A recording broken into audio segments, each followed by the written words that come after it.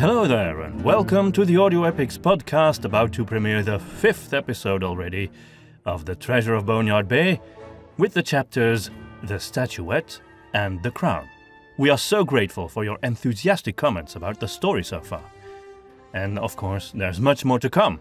After this episode, 7 more in fact. Meanwhile, we'd love to welcome the following new patrons: Tony Ranico and Liam Gabriel, 2 Grand Generals.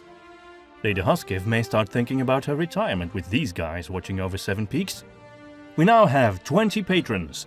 If you'd like to join our Patreon community, check out our page on patreon.com/audioepics.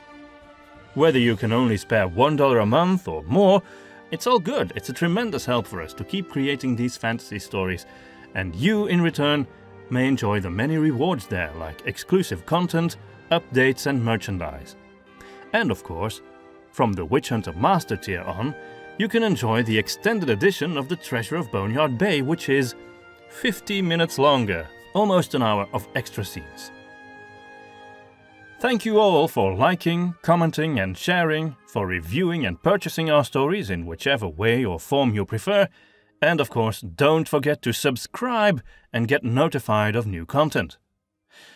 Now hop on board of the Theresia with Captain Brögelhoff, Master von Baumeister, the Initiates and the Witch Hunters, and dive into this 5th episode of The Treasure of Boneyard Bay. The Statuette.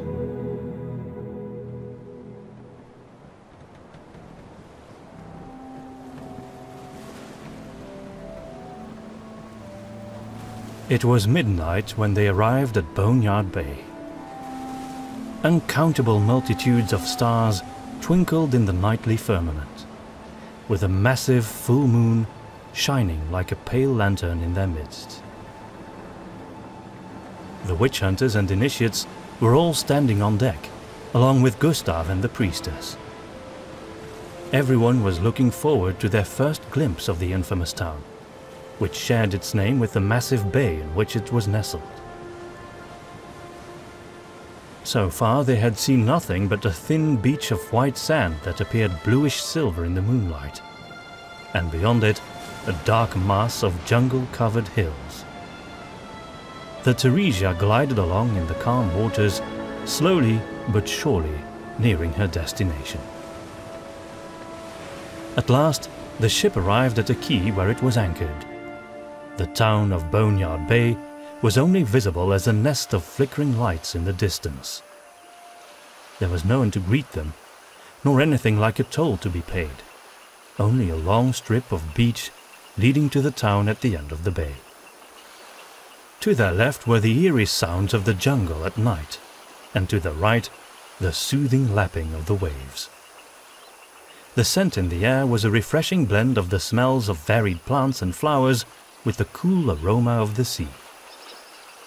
It felt a little strange to be walking on solid ground again, especially across the loose sand. The experience was somewhat like trying to walk in a straight line while drunk. Ludlov was striding alongside Federhell and Alvarado in the direction of the twinkling lights of the town. The initiates were at the head of the column, von Baumeister and the other witch hunters right behind them, and finally Gustav and the priestess closed the ranks. None of the Theresia's crew had come with them on this first encounter with the town. "The soil of my homeland," Alvarado said wistfully, as he looked at his feet. "Have you ever been to Boneyard Bay before?" Federhell asked. "No," the Isclavian admitted. "My experience is mostly limited to the eastern side of Isclavia. I hear bad things of these parts, to be honest." "I hear it's a haven for pirates and other villains," Federhell said, provoking nothing more than a shrug from Alvarado. "Where there is talk of treasure, there will be talk of pirates," Ludlov commented. "I don't know if we should take those rumors too seriously. I suspect most of them will simply be smugglers and petty thieves with a passing curiosity for treasure. Not cutthroats and marauders." "Gustav has been here before," Chapelle said from behind them, causing the 3 men to turn their heads. "You could ask him." Although von Baumeister's expression was hidden beneath the brim of his hat, The initiates could tell by the man's body language that it would not be in their best interest to show too much friendship to the Flatlander for the moment. Ludlov felt a bit sorry for Gustav, who had become something of an outcast ever since the confrontation had occurred. "We'll soon see Boneyard Bay for ourselves. Perhaps we shouldn't spoil the surprise," Federhell said diplomatically.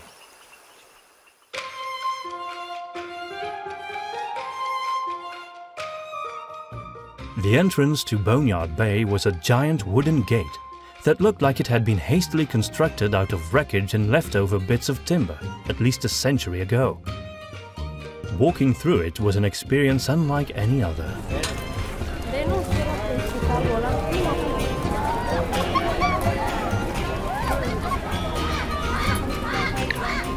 When Ludlov had set foot in Loinvue, he had felt like a traveller in a distant land. Here, it was more like entering another world altogether. The entire town was constructed out of shipwrecks.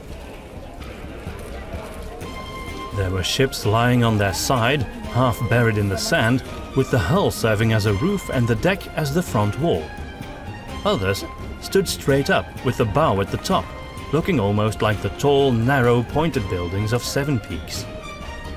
He even saw 3 ships piled on top of each other, as if a creature more enormous than Tubalba had simply picked them up and stacked them there. People made their way to and fro using boardwalks, simple bridges of rope and planks, and even by climbing along ship shrouds. The whole place bathed in a clash of green and orange light as there were lanterns everywhere, some with colored glass, others without. Despite the town's makeshift and apparently chaotic nature, the people of Boneyard Bay had protected their wooden abodes well against the dangers of fire. There was not a single naked flame in sight, but there was smoke rising from unseen places, rich with the scents of herbs, fish and meat. Despite the late hour, Boneyard Bay was teeming with activity. In particularly, every form of feasting and entertainment in existence. The people walking, dancing, or drunkenly stumbling through the town were from every part of the known world, but most were dressed like sailors who wouldn't stay in this place for long. Beyond the glow of the town, Ludlov could just make out the shadows of the tall cliffs that surrounded Boneyard Bay, looking out over the sea. Alvarado took a deep breath. "Just smell it!" he cried out enthusiastically.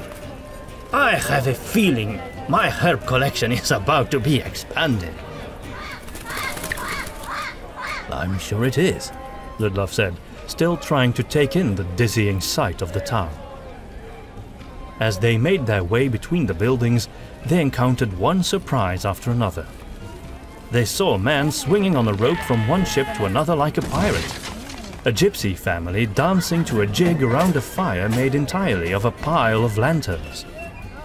And a giant, gold-lacquered figurehead shaped like a dragon as the centerpiece of a square.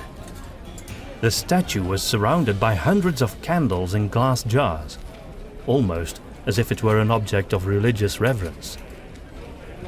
"Dragon Plaza," Gustav said. "Is that its name?" Federhell asked. "Yes, Initiate. I'm quite familiar with this place. That way lies the food market," said the Flatlander, pointing at a street heading in the direction of the cliffs. "You will mostly find fresh ingredients for cooking and such over there. And over there is the beach, which is where the trinkets are sold. And that's the part of interest to us. You can also find something to eat over there. Well, almost anything really, as long as it comes from the sea." Gustav and Alvarado both looked very excited to be in this place, while most of the others just seemed bewildered by their surroundings. Von Baumeister said, "Spread out and explore the town. If you learn anything of value, report it to me in the morning." "Will we spend the night here or on the Theresia?" Ludlov asked. "I want to spend as little money as possible in this den of vice. We will sleep on the ship." Von Baumeister took Turmgard with him down the streets into the heart of the town, while Ludlov Alvarado and Gustav went in the direction of the beach. Chapelle and Federhell made their way towards a rickety wooden staircase that would lead them to the higher levels of the town. Like always, Gustav went ahead at a very confident pace. Ludlov and Alvarado could tell the Flatlander knew Boneyard Bay rather well. They passed through a tunnel consisting of the frame of a large ship covered by a black leather sail. Figureheads from various vessels were lined up on either side. Most were in the shape of beautiful female characters, including some mermaids, but there were also a few less attractive ones, depicting fierce animals and even a human skeleton. When they emerged out of the tunnel, they were on the town beach, which was many times wider than the narrow strip of sand on which they had walked from the Theresia. Here, fire was clearly allowed, as quite a few little campfires dotted the sand. There was a clash of smells in the air, but most of them were delicious. Alvarado held up his nose and sniffed excitedly, sounding like a dog on a trail. "I want to remember everything," he said when Ludlov shot a look of mock concern at him. As they continued their walk along the beach, Ludlov saw that some of the people around the campfires were holding sticks with strange-looking fish and squid tentacles, roasting them. They passed several stalls where food and drinks were served. But there were also tattoo artists, prostitutes, and even fortune-tellers plying their trades. Ludlov knew there was nothing he could do about the latter so far from Ivennendale, but he had to suppress an urge to walk up to them and warn them of the dangers of forbidden magic. Alvarado held still and gasped when they arrived at one of the largest stalls on the beach, owned by a heavy-set woman with huge earrings and dark curly hair that exploded out from under a colorful bandana. Behind her back were 5 wide shelves, full of herbs, oils and spices. At that moment, Ludlov knew it would be useless to wait for the Isclavian to finish his browsing. Gustav had already disappeared into the crowd farther on, and Ludlov decided to try and find him. To his surprise, he soon found the Flatlander coming back towards him. He was holding a metal statuette in his hand, depicting a woman in a long flowing robe. "Another priceless artifact?" Ludlov asked. "Quite the contrary, Initiate," Gustav said. "This is a worthless piece of amateur craftsmanship. I managed to haggle it down quite a bit, but the price was still too steep if you ask me."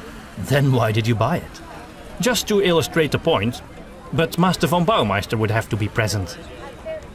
"I hope he will listen," Ludlov said. Gustav shrugged. "If he doesn't, it's his loss. He wants to find the treasure, doesn't he? Then he should pay attention." Ludlov smiled. He admired the way Gustav was able to shrug off the hatred and threats that came his way, without even expressing any hostile emotions to von Baumeister. "I'd just be careful around him," Ludlov warned. "I appreciate your concern, Ludlov. Let's return to the ship and I'll give you all a little presentation in the morning."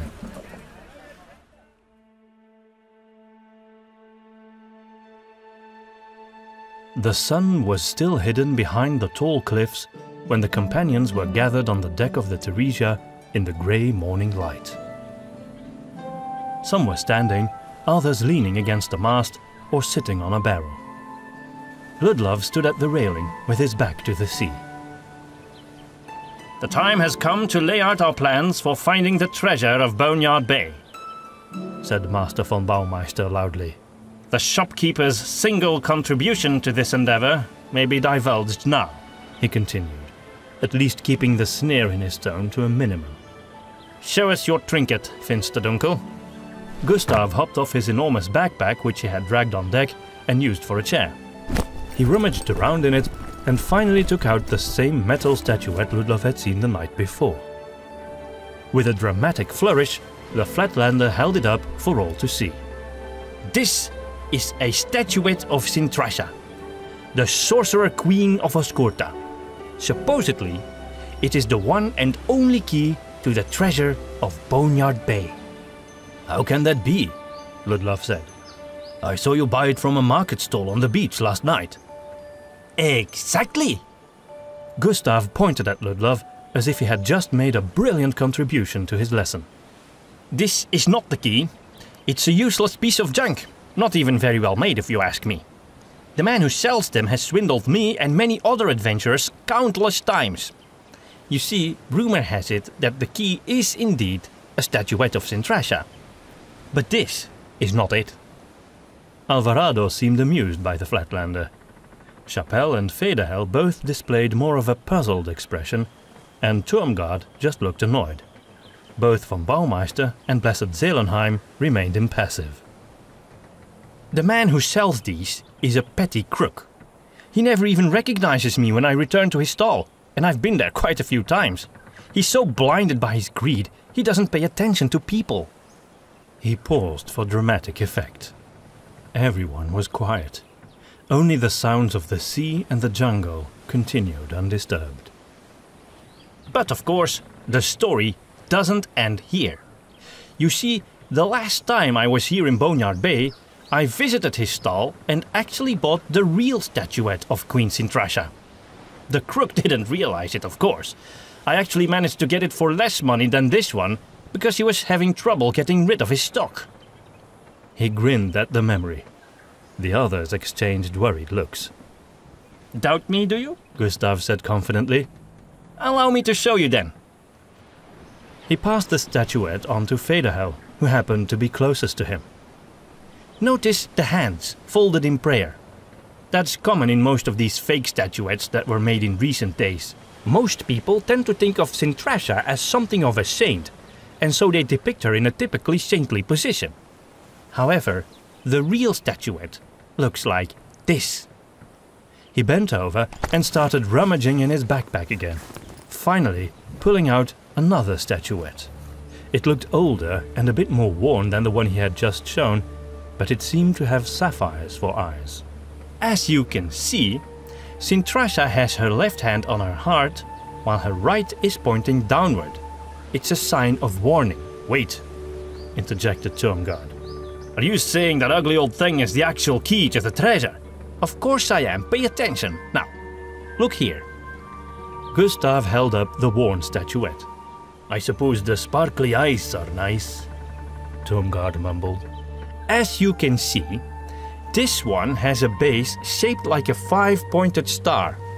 I believe that the base is the actual key. All we have to do is find the star-shaped slot, turn the key, and then we can return to Sevenpeaks as happy heroes. I don't know if this is relevant, but when we were exploring the town last night, we found a full-scale statue of Queen Sintrasha, Chapelle said. Where did you see it? Asked von Baumeister, who had been unusually quiet throughout Gustav's demonstration. Higher up, just outside the borders of the town. There is a stairway carved into the cliffs. We went up there to the top, and there it was. Curiously though, the statue on the cliffs wasn't pointing downward, but in the direction of the sea, Federhell added. Well spotted, said Gustav. I think that statue is supposed to ward off the evil of cursed objects that are often brought here by pirates and other scum. How did you know it was Sintrasha? She was depicted with a hairband with a 5-pointed star in the middle, Federhell replied. That was the mark of royalty in Oscorta.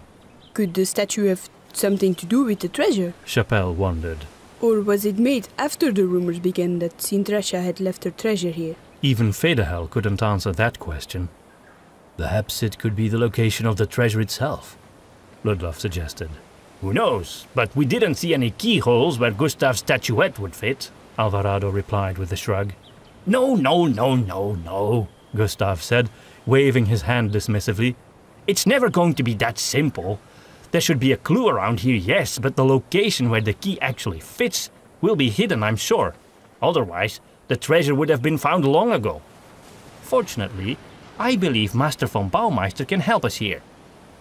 Pray, Master Witch Hunter, illuminate us with your wisdom.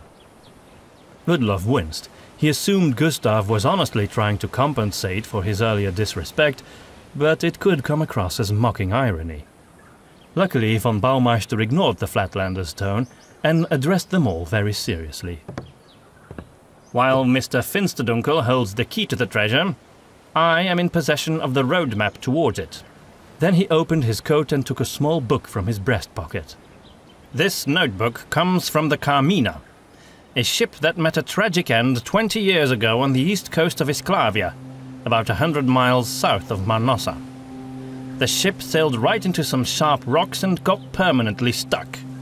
None of the crew survived, and in the years that followed, the Carmina was cleared and everything of value was sold in places like Boneyard Bay. As you might expect, this precious notebook has had lots of owners. He looked at the small volume with a curious expression, before continuing his explanation. It was bound in black leather and didn't have any lettering or ornament on the cover. Eventually, the book came into the hands of our Lord Adomir, who paid a high price for it.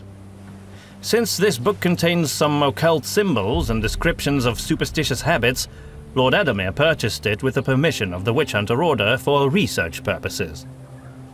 It's been hiding in plain sight, right in our very own library for many years, until Mr. Finsterdunkel mentioned the treasure in public, and Lord Adomir remembered its contents. Looking at the small black book, Ludlov thought of the vast library of the Witch Hunter Order, and how inconspicuous such a nondescript volume would be in the middle of such an endless repository of knowledge. The book contains a description of the supposed contents of the treasure, which is believed to consist not just of Sintrasha's wealth, but also Novacula's, which she had held on to despite her conversion. There will be lots of gold, but also gemstones and, of course, jewelry. Gustav's eyes glistened with a spark of excitement at the description. And finally, there will be several documents in there of great historical value, such as journals and reports that can tell us more about the history of the Oscotans. Now it was Federhell's turn to look excited. Of course, the precise contents are unknown to us, but according to this journal, the value of this treasure is estimated to rival the personal fortune of the king of Isclavia. Alvarado whistled. Ludlov remembered he had spent some time in the royal palace of Marnossa and would have some idea of the king's wealth. This hoard will be enough to restore our beloved city to her former greatness, von Baumeister said. Widows and orphans will be fed, crime will be fought, and trade with Parslavena will flourish once more. As for our share as treasure hunters, we will receive the greatest part of all, the honor and gratitude of the people of Sevenpeaks. If we make it back, of course. His words were followed by a tense silence, during which he regarded them all sternly. The true peril of our journey lies ahead of us now, and if at the end we do find the treasure, it may be cursed.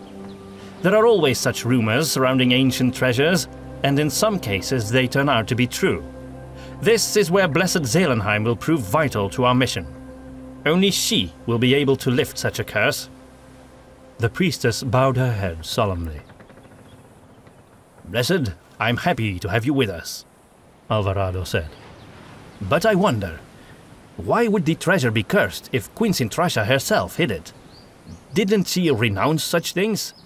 In fact, I seem to remember there was once talk of canonizing her as a saint. There was, but it never materialized, Federhell said. Not enough details were known about her life. She did claim she had left behind her old ways, von Baumeister conceded, but how can we know the truth? Besides, if Novacula's possessions are there as well, we should be especially vigilant. Ludlov considered that for a moment, and found himself agreeing with von Baumeister. We should also think of the supposed intentions of Queen Sintrasha, Blessed Zelenheim said. From our former discussions about the treasure, if I may say, Master von Baumeister, I came to understand that she devised a challenge so that only the worthy could find it. What does she mean by worthy, though? Turmgard said. Clever? Virtuous? Or just Sintra? That is indeed our guess, said von Baumeister, as the treasure would have been found long ago if it was just a matter of knowing where to look. We think it's rather a question of knowing where to start and, of course, of owning the key to unlock it. Then we should begin by wondering why she decided to hide the treasure here in Boneyard Bay, Ludlov concluded. Finally, a question worth asking, said von Baumeister.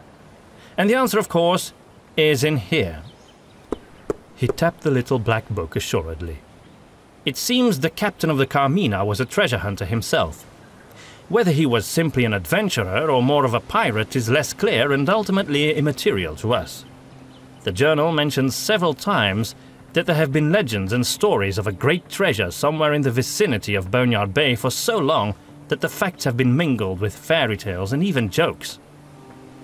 The writer of this journal believed that Boneyard Bay itself is not the location of the treasure, but simply the starting point of the journey. Oh dear, and here I thought we were nearing the end, said the priestess with a sigh. We have reached an end, blessed, the master said. The end of our journey through the civilized world is here. Now begins the journey into the wild and untamed places. If Boneyard Bay is the beginning of that, how do we know where to go now? Chapelle asked. Is that in the journal too? Indeed it is, or so its author claims, von Baumeister said. He was terribly vague about it, though. He obviously didn't want anyone else to get a hold of this journal and find out how to find the treasure. He flipped through the pages until he found what he was looking for. Then he turned the book over for all to see. Ludlov didn't know what to think when he saw what was on the page. It looked like a crude drawing of a very tall crown with 5 spikes. The bottom of the crown was rounded, and in the middle of it was a cross, or perhaps the letter X. From Boneyard Bay sail to... ... were the only words on the page, written right above the drawing. That is vague indeed, Federhell muttered. A crown. Does that symbolize the treasure itself? Chapelle wondered aloud. If so, then this is useless. No, there is an X, Turmgard said. That always means the location of the treasure. If so, then the treasure is at the bottom of this crown, Alvarado mused. Gustav shook his head in exasperation. I thought you knew something about herbs and plants, initiate. Alvarado gasped. Of course! It's a strandkrone leaf. I should have seen that. Thank you, Gustav. What's strandkrone?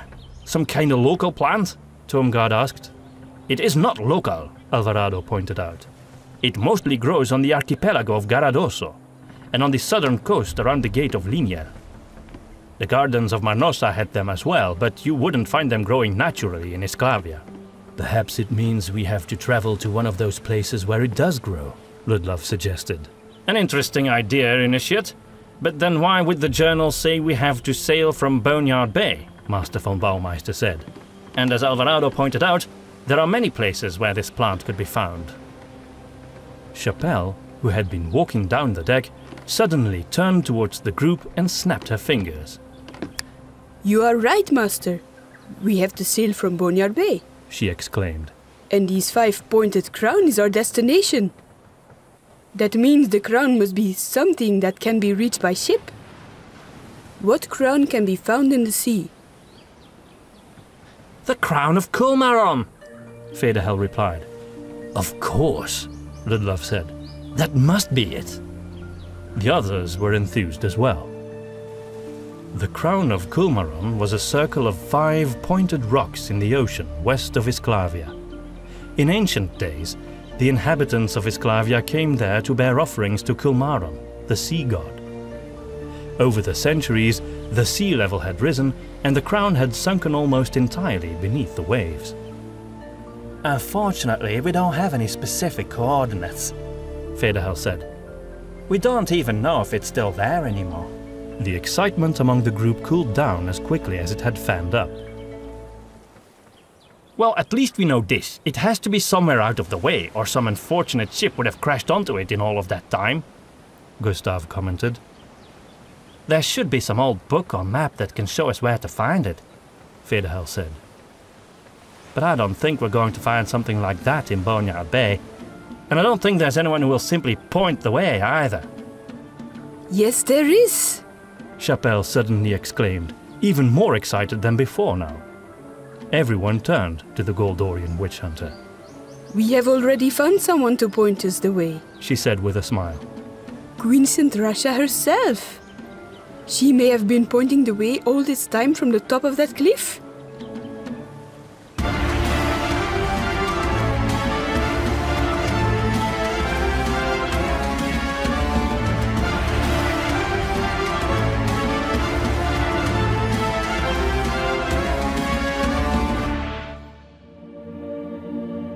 crown.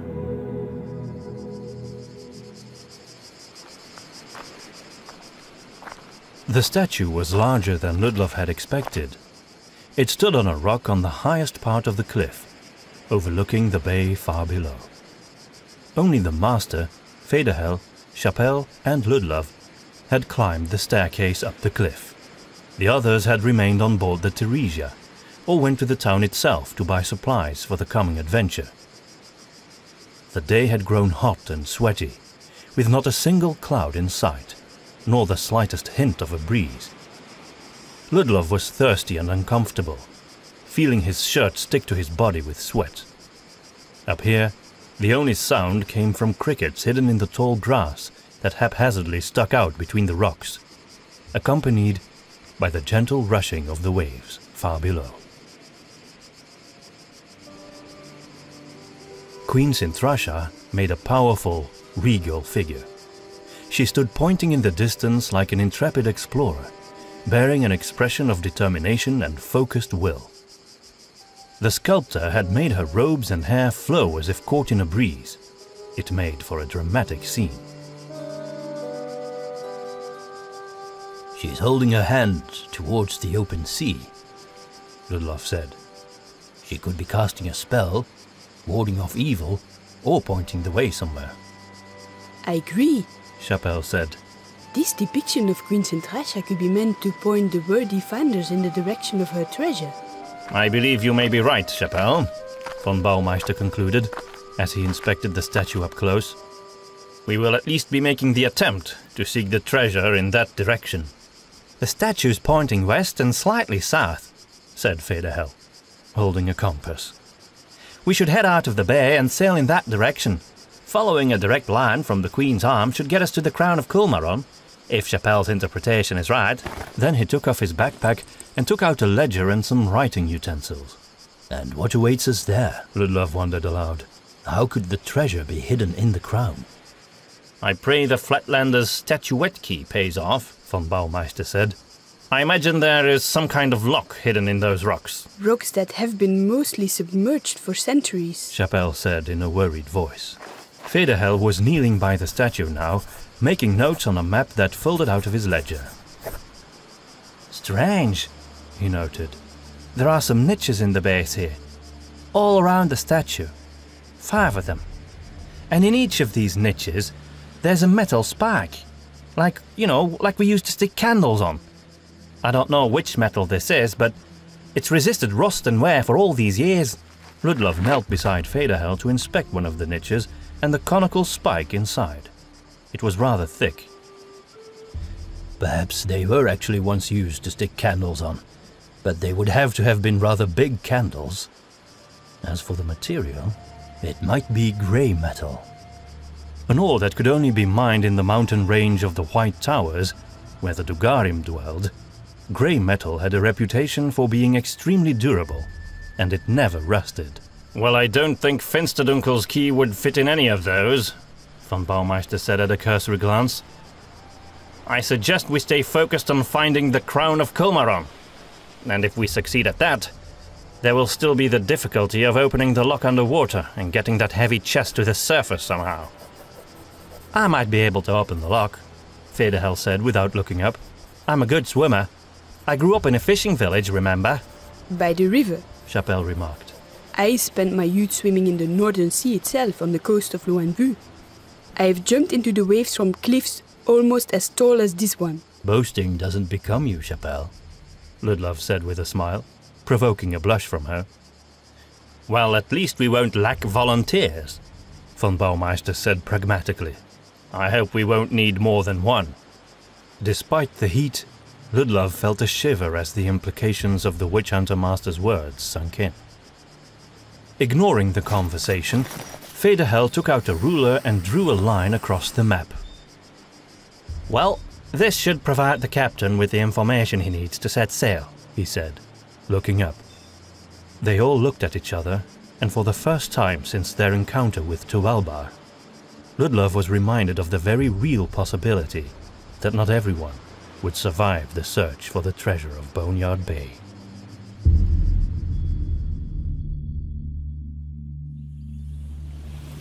When they arrived at the ship, they found Captain Breukelhoff on deck in the middle of an argument with Gustav. "The Theresia has suffered more than enough damage on this trip already," they heard the captain say. "Now you want us to sail straight towards a hidden formation of sharp, spiky rocks?" Gustav shrugged. "Don't worry," he said. Von Baumeister hastened up the gangplank and approached the captain. "Please don't be deterred by the Flatlanders' reassurances, Captain," he said. "The truth is that the Crown of Kulmaron has always been the destination of this entire endeavor. We just didn't know it yet." "Welcome back aboard, Master von Baumeister," said the captain. "And while I believe you are right, that does not diminish the peril. For centuries, seafarers have done all in their power to stay as far away from the Crown as possible, and now you intend to sail directly towards it. I'm sure you will understand my hesitation. Drowning at sea is not a pleasant experience from what I hear. Not to mention that the Isle of Torkussan is not far from the place you want me to steer the Theresia. And I need not explain that it's always better to stay away from the main nest of the pirate lord." "According to the map, Torkussan is further north than the Crown," Gustav interjected. "And as far as the Crown is concerned, the Theresia can stay at a safe distance, you know. You don't have to sail right up to it. We'll row there in a rowboat as soon as we find out its exact location." "I already assumed that, Mr. Finsterdunkel," said the captain through gritted teeth. "The problem is that the Crown is not always visible. The last I heard was that the spikes stick out of the water from time to time depending on the tide, and that's all anyone can see from a distance, if they're lucky." "Then we will be slow and careful," said von Baumeister. "And we'll be on the lookout. All of us." Captain Breukelhoff sighed and gave each of them a wary look. "I did promise to bring you to your destination. I suppose I cannot go back on that now. And they were able to improve the crow's nest when they fixed it in Loinvue. Maiden have mercy on our souls, I'll do it. But not before the priestess blesses every part of the Theresia." Blessed Zelenheim spent quite some time on the task set before her by the captain, but she performed her duties with solemn dedication. It was late afternoon when the Theresia was ready to leave Boneyard Bay once more and set off into the southern sea, towards the unknown waters of the west.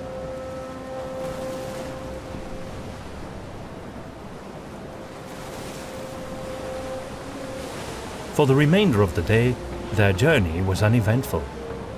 By evening, the coast of Isclavia was out of sight, and the sea stretched out into the horizon on all sides.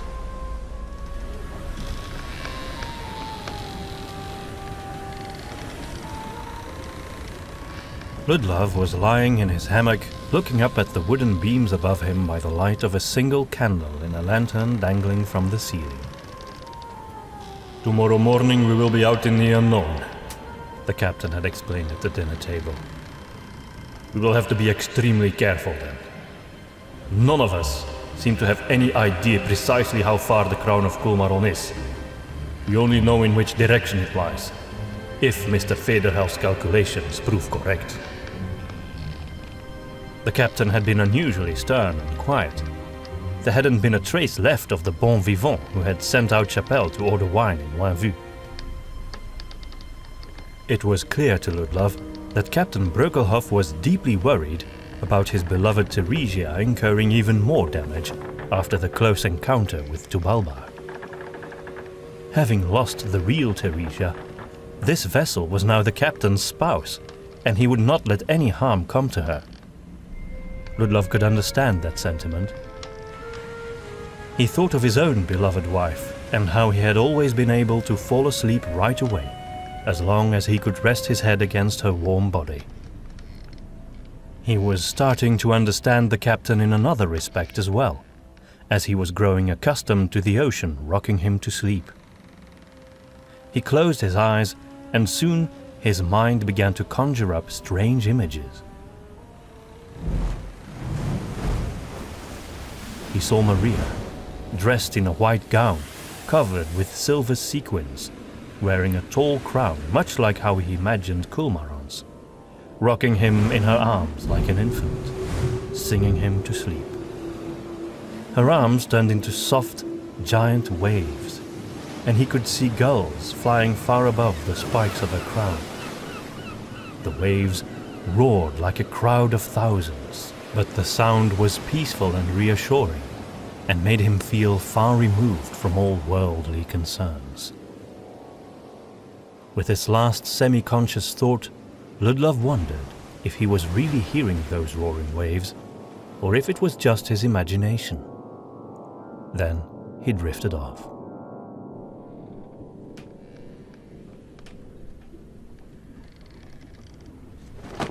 Ludlov was stirred out of his sleep by a hand grabbing his shoulder and shaking it. He refused to believe that it was already morning and tried to ignore the intruder, but the hand kept tugging at him relentlessly. Some part of his mind that was not yet fully awake was hoping to see Maria's face, so he eventually opened his eyes, only to be met with the coarse features of a stubbly, small-eyed man with hair that looked like it had just withstood a hurricane.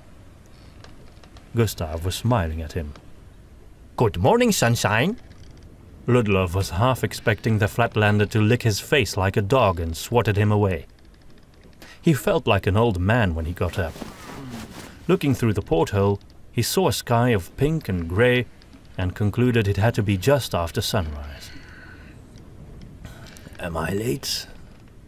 "No, I'm just early," Gustav said. That's not the way this usually goes, Ludlov said, with a wary frown, as he grabbed his weaponry and put on his belt. Are you anxious to see the crown?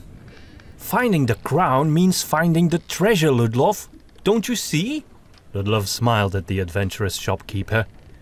For all his faults, he could only admire the man's spirit. Do you really believe that, Gustav? "Of course I do," came the answer firmly. "Do you have any doubts then?" I am quite convinced that we're looking in the right place. That is, that Sintrasha or her followers did bury the treasure there, Ludlov granted. However, I'm less convinced that it is still there, or still accessible. With the crown of Kulmaron submerged, we might not be able to get it. A heavy chest full of gold and diamonds so deep under the sea. I'm less than optimistic, I have to admit. They ascended the steps to the deck. Ludlov saw that the sails were furled and the Theresia was slowly bobbing along in calm waters. At least the weather was on their side, he thought. "Ah, there you are," came Chapelle's voice behind them. "The captain wants to have breakfast with all of us," she said, and disappeared again below deck. Spirits were high at the breakfast table. Everyone was talking excitedly about the treasure. Even Captain Brökelhoff was in a decidedly more optimistic mood than the night before. Only the priestess was quiet and kept to herself. When Alvarado wanted to fill her plate, she held up her hand. "At the start of our true peril, we will need all the help the goddess is willing to bestow upon us. Fasting will purify my prayers." "Of course, blessed," Alvarado said politely, before sitting down next to Ludlov. Leaning close to him, he said, I'm happy I chose to become a witch hunter and not a priest. The celibacy I can handle, if barely, but all that fasting would really be too much. Turmgard, who was sitting on the opposite side, answered with a sardonic grin. "You're not a witch hunter yet, Isclavian. It would surprise me if all of us made the trip back home. Don't assume you'll be among the fortunate ones." The initiate shrugged as he gobbled up a spoonful of broth. I trust in the goddess, not in fortune, he said. "And she has already helped me, Ludlov and Gustav here to chase off this sea serpent. We'll see what comes next. Besides, if I do have to die, I'm certain the goddess will have a fitting death in mind. And from what I hear, for the honorable soul, the afterlife has more to offer than life on Hruda does." Finding his threatening words had been without effect, Turmgard's grin faded. "I need all of your eyes today," the captain told everyone at the table, coming out of a conversation with von Baumeister. "This may be a boring journey, because we don't know how far we have to travel. My men and I will see to it that we travel safely, but as the treasure hunters, You will need to be on the lookout for the crown of Kulmaron. Each of you will be given a spyglass. I made sure to buy them in Boneyard Bay. You may compensate my expense if and when you find the treasure. Stay focused at all times. At the slightest hint of anything that isn't water, we will steer the Theresia away and send you out in a rowboat to investigate.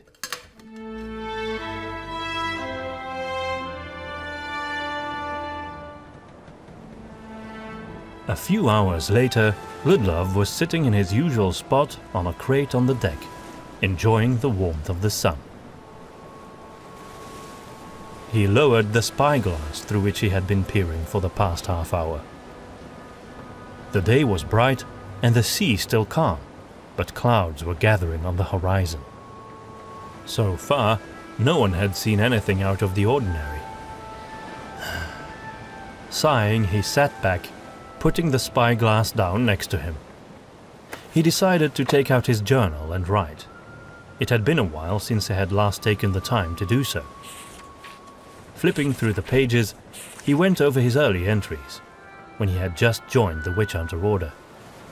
The writing had been terse, written in a sloppy, hasty hand. He smiled. It was clear his superiors had kept him too busy to mull over Maria's death.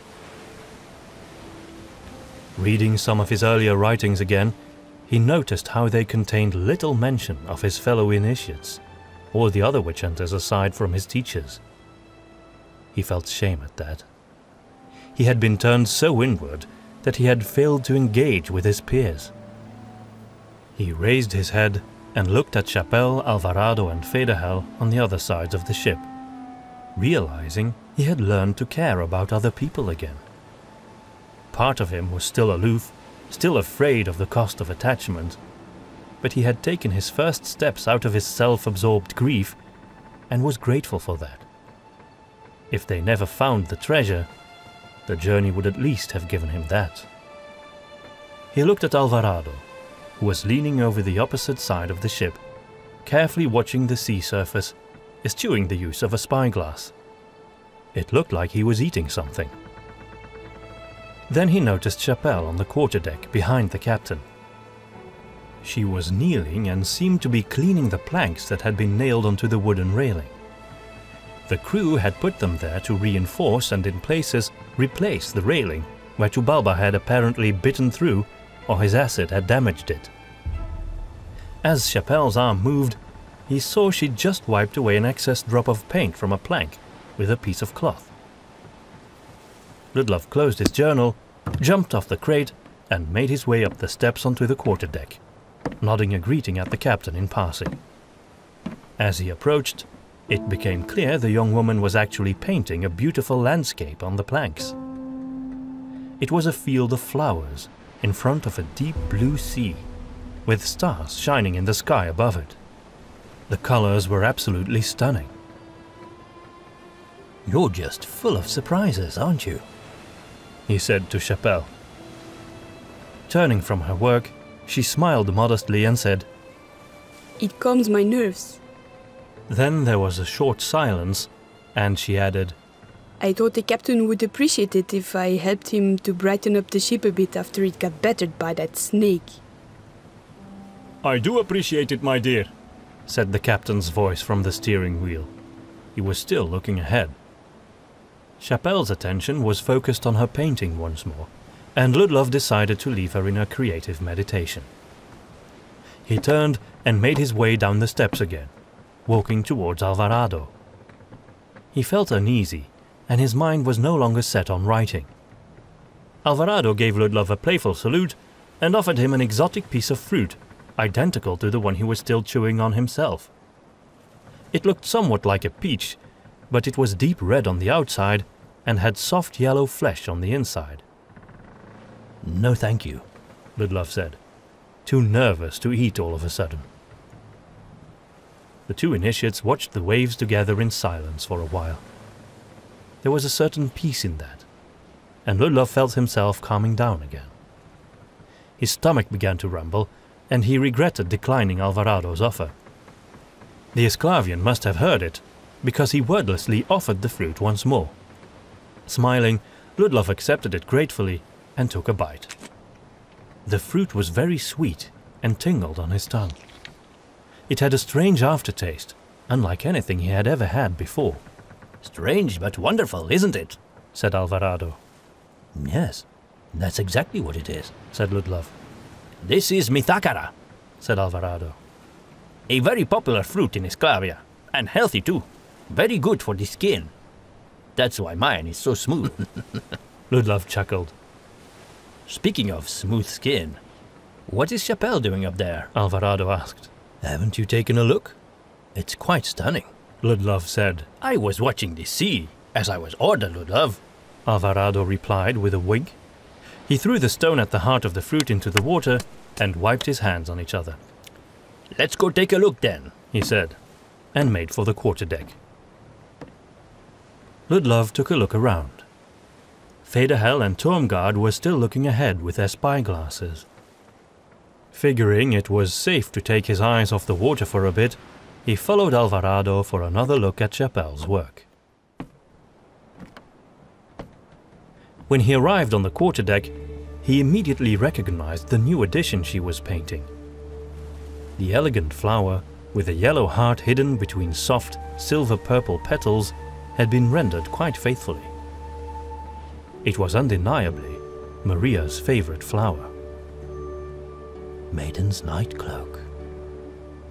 Well noticed, Initiate, Chapelle said, continuing her work without turning. I didn't know you were a connoisseur of flowers. I'm not, Ludlov admitted. I hadn't heard of that one. Can you eat it? Alvarado asked. No, Ludlov said, still captivated by the beauty of the painting. The taste is unbearably bitter, but the scent is what I imagine the light of the stars might smell like. If you ever come across one, you will understand. Alvarado shrugged. So it's inedible. That's probably why I hadn't heard of it. You know, Alvarado, for a man of fine taste you sound as coarse as a flatlander sometimes, Chapelle said. Where is Gustav anyway? Ludlov wondered aloud. Mr. Finsterdunkel offered to man the crow's nest, said Captain Brökelhoff.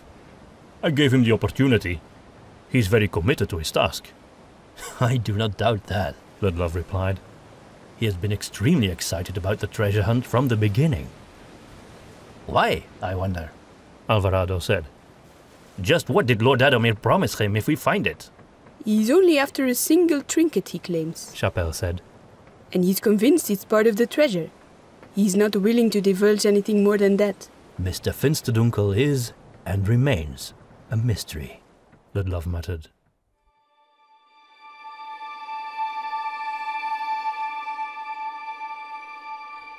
As the day crept by, the clouds on the horizon got closer. Rather than rising up or dissipating, they remained hovering over the sea until the Theresia slowly sailed straight into a thick broil of grey mist. It became impossible to look ahead with their spyglasses, as their visibility was limited to less than a dozen yards. At this point, the captain became very nervous, clasping the steering wheel tightly. It felt like the ship was just resting in the water now, but they could still hit the crown unexpectedly at any moment. Ludlov was beginning to fear they had actually passed the notorious rock formation by now. You know, this whole endeavor might be for naught, said the captain, echoing Ludlov's quiet concerns. Perhaps the sea level has risen so much by this point that we've already sailed right over the crown. If you are right, Captain, then indeed we might as well return home, Chapelle admitted. But it's too soon to tell. Ludlov was sitting on his usual barrel again, looking at the others on deck. The crew was quietly going about their business, while the treasure hunters were all sitting around idly, looking nervous. He watched Alvarado beside him, once more in the middle of eating something. Apparently it was a piece of bread, some kind of garlic bread by the smell of it. All of a sudden, a white bird emerged out of the mist and soared down towards Alvarado's hand. Shoo! Away with you! cried the Isclavian, swatting the gull away, which responded with loud, angry cries, but then fluttered out of sight again. Winged pirates! Alvarado grumbled, as Ludlov looked at him in shock. Why are you looking at me like that? The initiate asked, still grumpy about the gull's attempt to steal his food. Seagulls never stray this far from land, Alvarado, Ludlov said meaningfully. Alvarado quickly swallowed the piece of bread still in his mouth and pointed back into the fog with wide eyes. Do you mean that the crown is right here? Somewhere close at least. The bird flew starboard, said the captain. I assume it went back to its nest, so there has to be land in that direction. We will steer port side to stay clear. You witch hunters should row a boat in the opposite direction.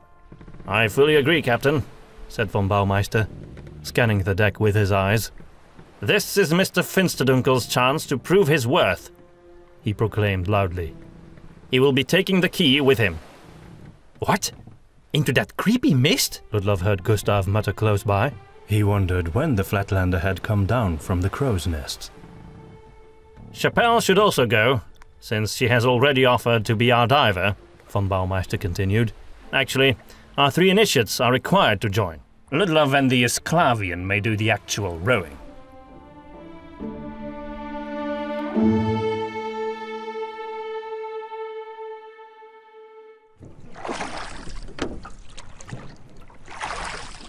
Ludlov sat in the middle of the boat next to Alvarado, facing the aft and rowing away from the Theresia. He turned around momentarily to cast a glance at Chapelle in the front of the boat, silhouetted by the light coming from a lion's head, carrying a lantern in its mouth that was artfully constructed on the inside of the prow. Ludlov turned back and continued his rowing. The lantern's glass had a green color, causing the light to land as a sickly glare on the figure of Gustav, who sat in the back of the boat facing them, holding the statuette closely. The lantern did little to penetrate the fog, however, which hovered silently on all sides, thick as the murky waters of the Grand Marshes, from what Ludlov had heard. It was like the grey shroud was a living entity, bent on hiding the crown from all who would come to seek it out. Ludlov and Alvarado could no longer see the Theresia at all. Listen, Chapelle hissed behind Ludlov's back. He and Alvarado stopped rowing and waited. Everyone was quiet for a bit.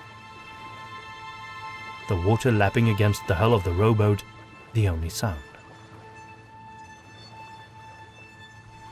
Then, the cry of a gull broke the silence. It's not far. Chapelle said. Turn left just a bit, and then row onward. The 2 initiates obeyed, and the little boat changed direction. The gull's cry was joined by another, and soon the sound of the seabirds became a clear guide ahead. So they continued, slowly making their way across the water until it felt like the Theresia was nothing but a distant memory, and the whole world had shrunk down to the size of their modest vessel.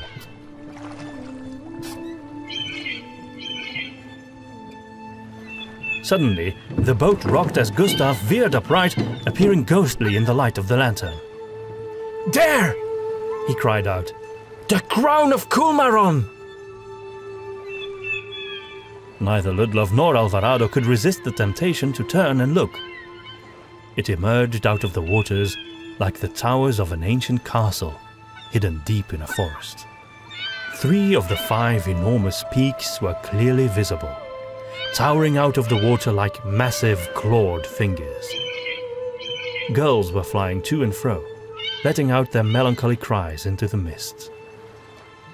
It hasn't sunken beneath the waves at all. It has risen above them, Chapelle said in awe. How is that possible? Alvarado said with a grunt of exertion while rowing. Has the sea level gone down again? I don't know. Chapelle admitted. Perhaps we are in luck. Or perhaps the tales of it sinking beneath the waves were simply exaggerated. The rowboat entered the circle of 5 stones. Here we are in the city of 5 peaks. Gustav joked uncomfortably. 2 more and we're back home. No one laughed. The bottom of the crown is still below the surface, so I will still have to dive, Chapelle said, looking at the water apprehensively. Are you sure I shouldn't do the honors? Federhell offered. After all, I'm expendable. No one here is more expendable than anyone else, Federhell. Chapelle countered. You are brave, but inexperienced. Besides, I used to dive for oyster pearls back in Loinvue. I have done this sort of thing before. Undoubtedly, your big blue eyes helped you see underwater as well, Alvarado said in a half-jest. Ludlov was quiet, but he knew this was a very different situation compared to a carefree dive into clear waters on a sunny day. There was no telling how deep the bottom of the crown was, and the mist probably made it dark below the surface. Chapelle had entered the boat barefoot, without her hat, weapons or leather vest. Wearing only her buttoned shirt and dark breeches for modesty's sake, she was ready to jump into the water right away. She stood up and held out her hand to Gustav, who handed over the statuette very slowly. It's heavier than I thought, Chapelle said. As they had agreed, she took a long piece of rope that lay coiled in the boat and began to tie it to her waist, with the statuette tucked in snugly. She handed over the rope to Ludlov. You hold this. If anything suspicious seems to be happening, just pull me back up. Ludlov nodded and cast a worried glance in Alvarado's direction. That key hasn't left me since I bought it, Chapelle. Please bring it back, Gustav pleaded in a surprisingly vulnerable tone. Without it, I fear that von Baumeister will feed me to the sharks. Don't worry. If I survive, so will the key, she said. That's what I mean. Please don't die. Oh, and one more thing. The pudgy shopkeeper stuck his hand into one of his pockets and began searching for something awkwardly. Ah yes, here it is. He pulled out a glass sphere, similar to the ammunition for the strange crossbow Ludlov had used against Tubalba, but smaller. There was a swirling green mist inside. I've no idea how this works, and it's probably some sort of magic, but it may help you. Chapelle frowned suspiciously. Magic? I'd rather not, thank you. Wait, Ludlov said. what does it do? Gustav shrugged. It casts light if you tap it hard enough. It might be enough to see the keyhole by. That would actually be very helpful, Federhell admitted reluctantly. Do your witch hunter rules say you cannot use magical items? Gustav asked. No, actually, Federhell replied. The codex says it's allowed under specific conditions. Would those conditions apply now? Gustav asked. Chapelle sighed. They would, she said, accepting the small orb, looking at it with more fear than she had exhibited at the prospect of diving for the key.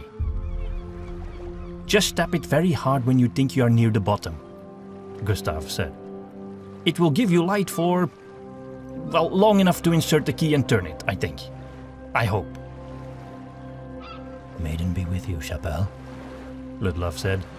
Maiden be with you, Alvarado and Federhell repeated. Thank you, initiates. But don't be afraid. As far as I know, there are no sharks in these waters, Chapelle said in a failed attempt at levity. Then she took a deep breath, stretched out her arms in front of her, and with a graceful swoop, she jumped into the water. She disappeared into the depths quickly, and soon the rope began to follow with a powerful tug, then quiet, followed by another tug, continuing in a slow rhythm. Ludlov held the rope in his hands, letting the coarse material slide through. With each tug, he felt his friend's descent into the darkness below. As the seconds passed, the tugs came more slowly, until the rope stopped moving altogether. She's at the bottom, I think, Federhell whispered. Ludlov began to worry. How long could this woman hold her breath? She didn't exactly look like she had very large lungs. Suddenly, the rope jerked into motion, like the sudden attack of a snake. Ludlov grabbed it tightly, but the pull became even stronger, causing the boat to rock. Alvarado stood up and helped Ludlov pull at the rope with all his might. The two men exerted all their strength until suddenly, whatever weight was at the other end came loose and they almost toppled over each other. "What happened?" Federhell asked, wide-eyed. No one responded.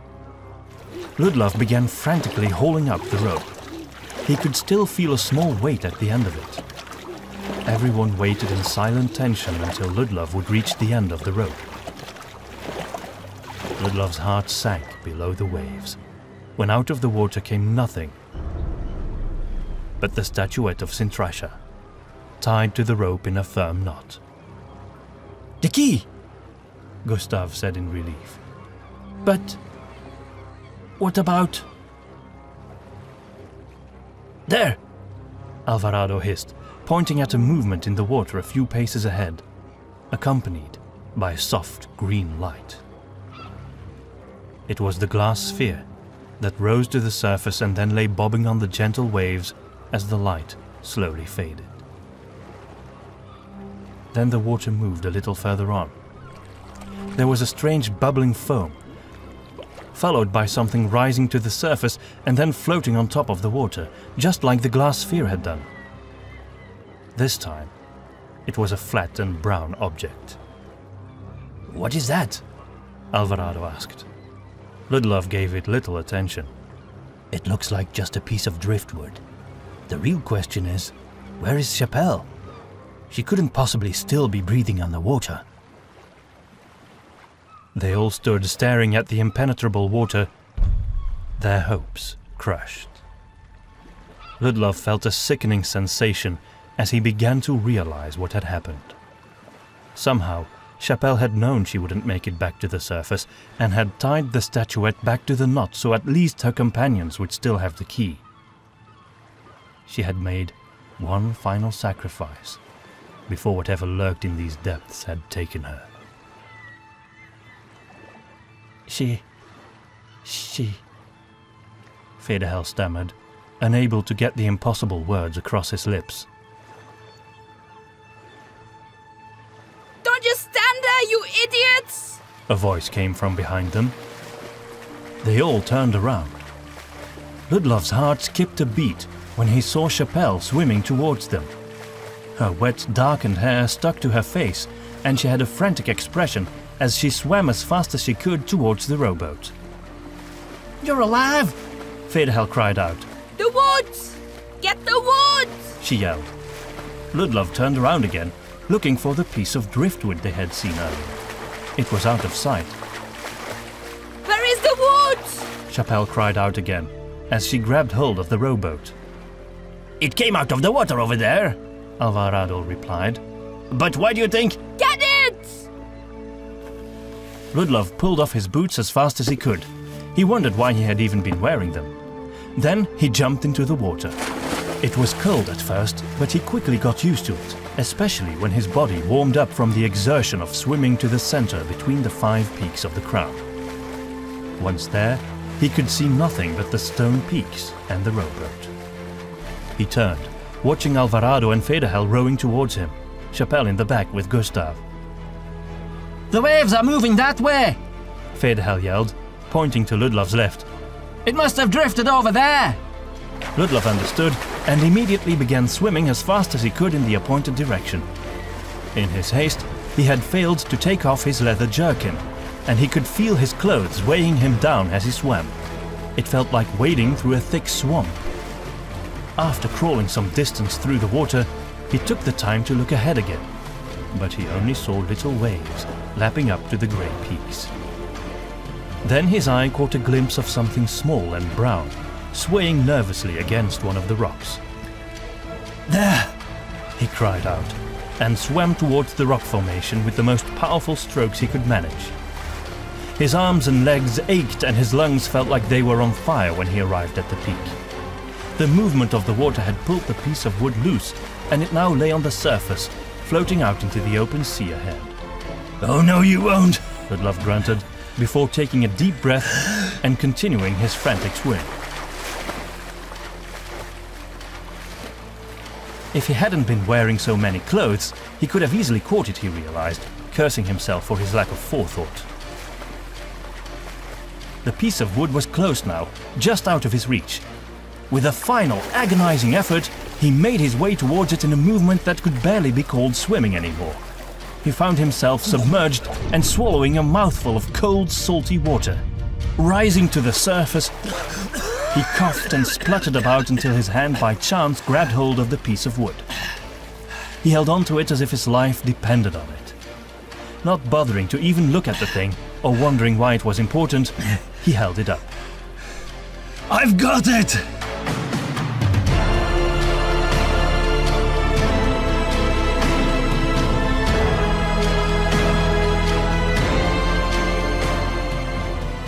The rowboat emerged out of the mist, and Ludlov saw Chapelle's excited expression. To his relief, his companions hadn't noticed his less than heroic display of swimming. Alvarado stretched out his hand to him. Ludlov clasped it gratefully and was hauled on board.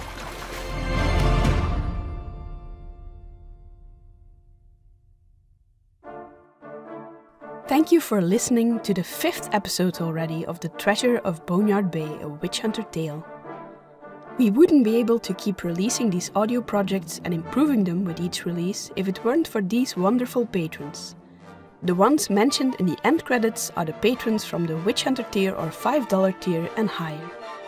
Amy and Dallas Austin, Matt Petain, Peter Strandkrone, Cameron Brandley, Joseph Stahl, Cody Heitch, Mix and Match, Arno Teva, Caitlin Bredenkamp, Kat Mosseri, Ryan Stock, Tony Ranico, and Liam Gabriel. If you enjoyed this episode and look forward to more of them, don't forget to subscribe to our YouTube channel and click on that notification bell so you'll get notified of our future uploads. Or consider activating the RSS feed on Podbean. Please share our stories with your fantasy-loving friends and relatives. And it's always encouraging for us to read your thoughts and feedback in the comments. Should you mention spoilers to those who haven't listened to the entire story yet, please write "spoiler alert" before your comment. Or keep that discussion for the appropriate channel on Discord. You can find the link to join our server in the description. The next chapter is called The Castaway and will be premiered next week. If those 7 days weigh too heavily on your patience, you can consider purchasing the entire story on Bandcamp or join us on Patreon to get hold of the extended edition of this story, which makes this 14.5-hour epic longer by 50 minutes. The extended edition contains some additional scenes that are overall a bit darker in tone or expand some of the existing scenes. It also adds more details about some of the characters' backgrounds, like Ludlov and Chapelle's, and the lore of the setting. And finally, it provides more action and drama and even contains a surprise epilogue that will grab fans of Witch Hunter in particular, but might also slightly spoil some of the shocking revelations in Witch Hunter. Check out our Patreon page and consider supporting us from as little as $1 a month. That would be a mere $12 a year. It would mean the world to us, or at least buy us a pocket novel in a creepy, dusty bookshop to inspire our next story. Thank you for listening to The Treasure of Boneyard Bay, and we hope you'll return next week for episode 6. As usual, we'll be hanging out in our YouTube chat room lounge a couple of minutes before and after, and also during the premiere on YouTube. Until then,